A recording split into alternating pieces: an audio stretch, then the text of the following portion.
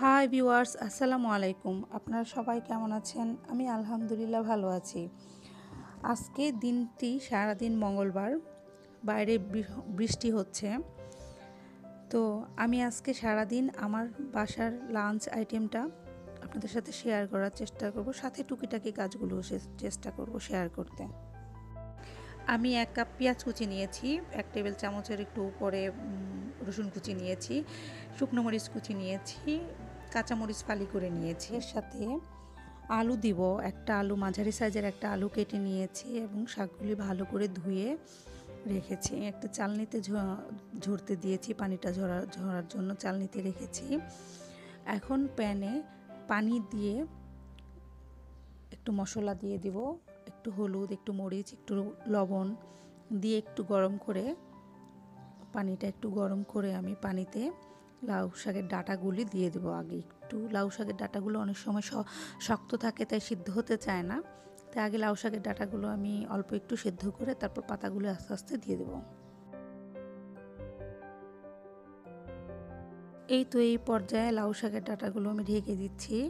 ঢেকে একবার সিদ্ধ করে একটু নাড়াচাড়া করে, ঢাকনাটা উঠিয়ে নাড়াচাড়া করে আমি এখন পাতাগুলো দিয়ে দেব। আজকে আমার ভাইয়ের বউ, ওদেরকে আমি দুপুরে খেতে বলেছি। ওরা সকাল থেকে আজকে ব্যাংকে চলে গেছে দুজনেই, ওদের নাকি ব্যাংকে কি কাজ আছে, তো সেই জন্য বাচ্চা দুটো আমার কাছেই থাকবে। বড় বাচ্চাটা অবশ্য আমার বড় ছেলে ইশফি, ওর সাথে স্কুলে একসাথেই ওরা 1টার দিকে স্কুল থেকে আসবে। আমার আম্মা যেয়ে নিয়ে আসবে স্কুল থেকে। তো আমার ভাইয়ের বড় ছেলেটার নাম হচ্ছে ওয়াফি, আমার বড় ছেলেটার নাম হচ্ছে ইশফি। তো ওরা একটা সময় আসবে। তো 1টার আগে মনে হয় না আমার রান্না কমপ্লিট হবে, কারণ এখন প্রায়ই 12টা বেজে গেছে। তো ওরা যেহেতু ছোট মানুষ, হ্যাঁ, ওরা যেহেতু বাচ্চা, ওরা শাকটা হয়তো খেতে পছন্দ করবে না, তো ওদের জন্য আমি একটু চিকেন রান্না করব। আর এই পর্যায়ে এসে আমি আবার শাকগুলো দিয়ে দিয়েছি, কিন্তু শাকে ওই প্যানে দিয়ে দিয়েছি, শাকটাও দেখেন নরম হয়ে আসছে। তো এই আর কি, আমার ভাইয়ের ছোট বাচ্চাটা অবশ্য আমার কাছেই আছে এখন। আমার ছোট ছেলে নাফি ওর সাথে খেলা করছে, আমার আম্মাও আছে ওদের সাথে। সিদ্ধ হয়ে গেছে, পানিও শুকিয়ে এসেছে। পাশের চুলায় আমি পটল ভাজছি, শুধু লবণ দিয়ে ভেজে নিচ্ছি এখন, একটু ভেজে তারপর সেটা রান্না করব। ওরা ব্যাংক থেকে ফোন করেছিল, ওদের আসতে নাকি 3টা বাজবে। তো 3টার আগে আমি খাবার সার্ভ করে দিতে পারবো টেবিলে ইনশাল্লাহ। প্যানে তেলটা দিয়েছি, তেলটা গরম কিনা একটু চেক করে নিলাম, গরম হয়ে গেছে। এখন আমি পেঁয়াজগুলো দিয়ে দিব। পেঁয়াজটা একটু হালকা ভেজে তারপর আমি রসুন দিয়ে দেবো এখানে। তারপর একে একে শুকনো মরিচ কুচি, তারপর কাঁচামরিচ ফালি সবই দিয়ে দেব। রসুন কুচিটা দিয়ে একটু ভেজে তারপর আমি মরিচের ফালিগুলি দিয়ে দেবো, শুকনো মরিচের কুচি, কাঁচামরিচের ফালি দিয়ে ভেজে নেব। আপনাদের সাথে একটু আমি শেয়ার করি, আমরা যেখানে থাকি সেখানে তার পেছনে বিল্ডিংয়ে আমার ছোটো ভাই থাকে। আমি যে বিল্ডিংটা থাকি তার একই বিল্ডিংয়ে আমার কাজিন থাকে। তো স্কুলের সুবাদে আমরা সবাই একসাথেই মানে কাছাকাছিই থাকি। তো এই স্কুলটায় আমার বড় ছেলে পড়ে, আমার ভাইয়ের বড় ছেলে পড়ে, আমার কাজিনের দুই ছেলে মেয়েই পড়ে এই স্কুলে। তো দেখা যায় যে আমার বড় ছেলেকে আনা নেওয়ার টেনশনটা আমার হয় না। যাওয়ার সময় বাবার সাথে চলে যায়, আর আসার সময় আমার ভাইয়ের বউ কিংবা আমার কাজিন ওদের সাথেই চলে আসে। তা আমার আর ওই টেনশনটা করতে হয় না, ওরা নিয়ে আসে ওকে, কারণ আমার বাচ্চাটা ছোট, ওকে নিয়ে যাওয়া, রেডি করে নিয়ে যাওয়া আবার ঝামেলার হয়। যেহেতু ওরা যায় রেগুলার, সেহেতু ওরাই নিয়ে আসে, তো এই ঝামেলাটা আমার করতে হয় না। এই পর্যায়ে এসে আমি শাকগুলি দিয়ে দিচ্ছি, পেঁয়াজটা পুরোপুরি ভেজে বাদামি কালার করে শাকগুলি ঢেলে দিলাম। এখন শাকগুলি একটু ভেজে নেব। তার মধ্যে ওরা দুজনেই বের হয়ে যায়। তো আমার ছেলে যেহেতু সকাল 8টা থেকে দুপুর 1টা পর্যন্ত স্কুলে থাকে, স্কুলের নিয়মই এটা, 1টা পর্যন্ত দুইটা একটা ব্রেকফাস্ট একটা লাঞ্চ আমাকে দিয়ে দিতে হবে। সকালবেলা ঘুম থেকে উঠে নাস্তা রেডি করা, ওদের নাস্তা রেডি করা, টিফিন রেডি করা সবই মোটামুটি আমার জন্য একটু টাফ হয়ে যায়। ওর বাবা আমাকে হেল্প করে, সেজন্য আমি পারি, তো এই জন্য বেশি একটা সমস্যা হয় না। এদিকে শাকটা আমার হয়ে গেছে, শাকটা আমি একটা প্লেটে বেড়ে নিয়েছি। তো আমার সকালবেলায় অনেক ঝামেলা থাকে, তাই ওর বাবা আমাকে হেল্প করে। যেমন বাচ্চাটা, আমার ছেলেকে ইশফিকে ঘুম থেকে উঠায়, ব্রাশ করিয়ে দেয়, তারপর ড্রেস পরিয়ে দেয়, এগুলি ওই করে, আমি তো ততক্ষণ কিচেনে থাকি। এখন আমি চিকেনটা রান্না করবো। চিকেনের জন্য পেঁয়াজ, গরম মশলা, তেজপাতা, দারচিনি, এলাচি দিয়ে ভালো করে পেঁয়াজটাকে ভেজে নিচ্ছি। নিয়ে একে একে করে সব মশলা দিয়ে দিচ্ছি, যেমন হলুদ দিয়ে দিলাম, মরিচ দিয়ে দেব, একে একে সব মশলা দিয়ে দিচ্ছি। দিয়ে একটু মশলাটা ভালো করে কষিয়ে নেব। এটাতে আমি আলু দিব, কারণ বাচ্চারা আলুটা খুব পছন্দ করে, আলুটা খেতে।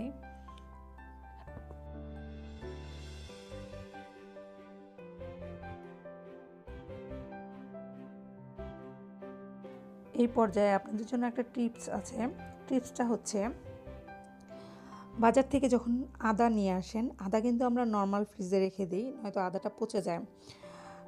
আর যারা বেটে রাখেন তারা তো রাখলেনই, আর বাটার পরও অনেক আদা থাকে যেটা আমরা নর্মাল ফ্রিজে রেখে দিই। তো নর্মাল ফ্রিজে না রেখে আদাটা জাস্ট ছিলে আমরা ডিপ ফ্রিজে রেখে ফ্রিজিং করতে পারি।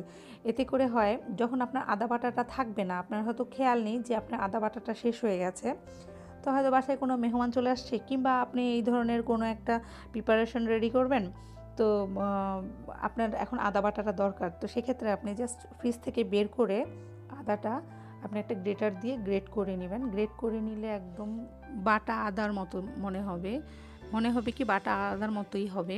এটা দিয়ে আপনার কাজ চলে যাবে ইনশাল্লাহ। দেখে নেন, আমি আপনাদের সুবিধার জন্য একটু দেখিয়ে নিচ্ছি। এটাতে ভালো কাজ হয়, আপনাদের উপকারে আসবে নিশ্চয়ই। যারা নতুন গৃহিণী, যারা জানেন তারা তো জানেনই। তো এই আর কি, চিকেনটা দিয়ে আমি পুরো মাংসটা কষিয়ে নিচ্ছি এই পর্যায়ে, আর আপনাদের সাথে গল্প করছি।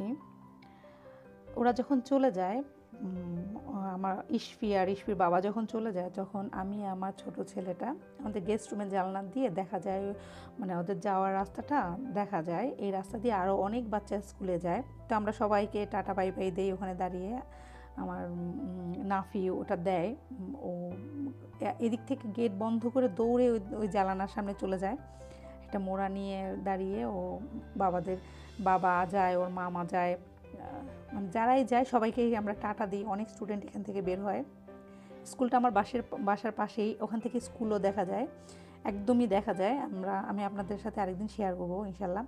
তো যেহেতু দেখা যায়, ও স্কুলে ঢুকে বাচ্চারা ওগুলো সবই ও দাঁড়িয়ে দাঁড়িয়ে দেখে। তো সেই ফাঁকে আমি ওকে, এই জন্য আমি আগেই ওর খাবারটা রেডি করে রাখি, সেই ফাঁকে আমি খাওয়ানোর চেষ্টা করি আর কি।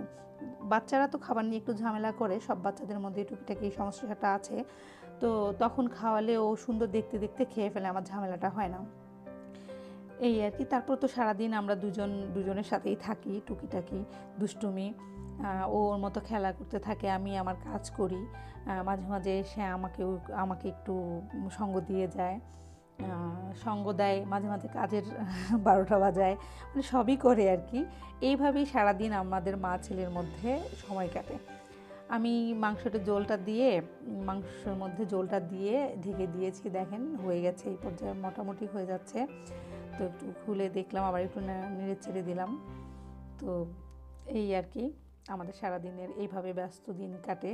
তো আজকের ব্যস্ততা হচ্ছে আমার ছোটো ভাইয়ের ছেলে, ছোট ছেলেটা এখন ও বাসায় আছে, তো ওর নাম তাওফি। ওরা দুজন যেহেতু মানে খেলা করছে একসাথে, সেহেতু আর আমার ছেলেটা আমার রান্নাঘরে আমাকে আজকে সঙ্গ দিতে আসছে না, আমি একা একাই হয়ে গিয়েছি।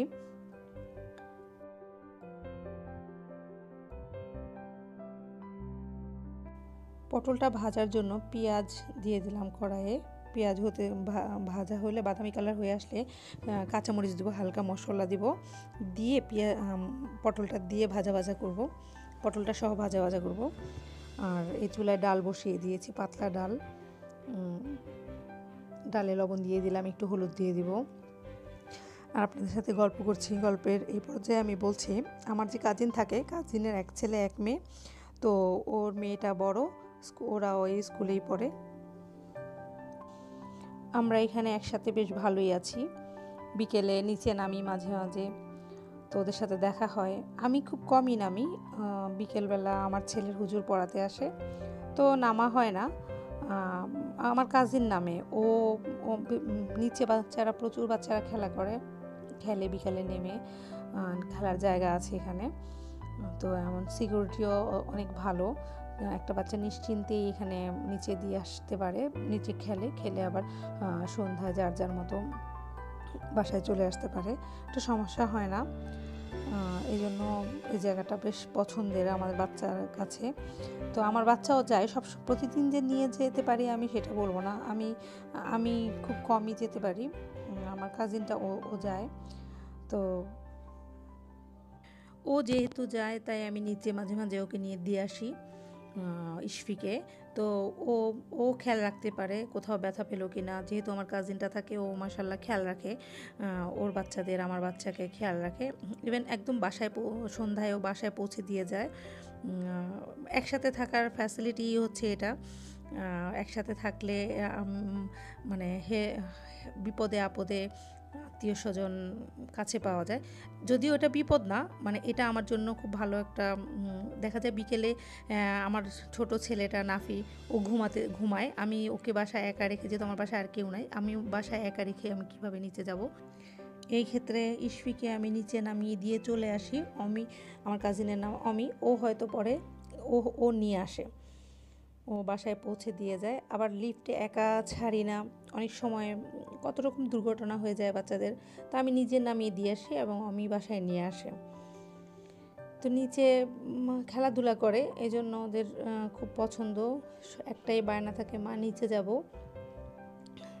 নিয়ে যাই মাঝে মাঝে, ছোটোজনকেও নিয়ে যাই, ওরাও নামে, তাওফি ওরাও নামে। তো ওই যে আপনারা দেখছেন, ওরা শুয়ে শুয়ে খাবারের জন্য ওয়েট করছে, ওদের নানু ওদের গোসল করিয়ে দিয়েছে, ওরা এখন খাবারের জন্য ওয়েট করছে। আমিও ডাকছি, কিন্তু ওয়াফি ওর মার জন্য ওয়েট করছে, বলছে মা আসলে খাবো, কিন্তু আসলে ওর মা তো দেরি হবে আসতে, এতক্ষণ তো বসিয়ে রাখা যাবে না, ওদের খাইয়ে দিতে হবে, স্কুল থেকে এসেছে। এই ওদের এখন খাওয়াবো।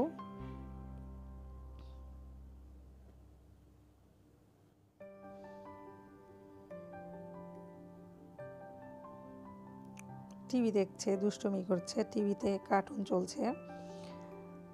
বাচ্চাদের এটাই তো মজা। সন্ধ্যা হয়ে আসলে, সন্ধ্যাবেলায় এরই মধ্যে আমার ভাইরা চলে আসছে, খাওয়া দাওয়া শেষ করে একটু রেস্ট করে নিল। এখন আমি চা চুলায় দিয়েছি, চা খেয়ে হয়তো ওরা ওদের বাসায় চলে যাবে। আমাকে বলছে যে চলে যাবে, আমি বললাম চা খেয়ে যাও, এই জন্য চাটা বসিয়ে দিলাম। বাচ্চারা খেলছে, ওদের মতো করে খেলছে।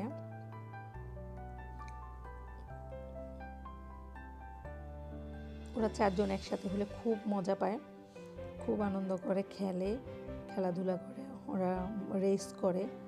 আমার চাটাও হয়ে আসছে, আমি চাটা টেবিলে নিয়ে আসলাম। যেহেতু কিছুক্ষণ আগেই আমাদের খাবারের দেরি হয়ে গিয়েছে, দুপুরের খাবারের লাঞ্চ করতে অনেক লেট হয়ে গিয়েছে, এজন্য চায়ের সাথে ভারী কিছু না করে হালকা বিস্কিট দিলাম, আর বাচ্চাদের জন্য দুধ দিলাম। আজকে আর বাড়াচ্ছি না, আপনাদের অনেক সময় নষ্ট করলাম, যাই হোক মূল্যবান সময়। ভিডিওটি যদি ভালো লাগে তাহলে লাইক দিবেন, লাইক দিলে আমার কাজের ইন্সপিরেশন বাড়বে, আমি কাজে উৎসাহ পাবো। সাবস্ক্রাইব করবেন, পাশে থাকা বেল আইকনটি চেপে দেবেন, এতে করে আমি যখনই কোনো ভিডিও দেব সাথে সাথে আপনাদের কাছে নোটিফিকেশন চলে যাবেন। তো আল্লাহ হাফেজ, আসসালামু আলাইকুম, সবাই ভালো থাকবেন, টাটা, বাই বাই।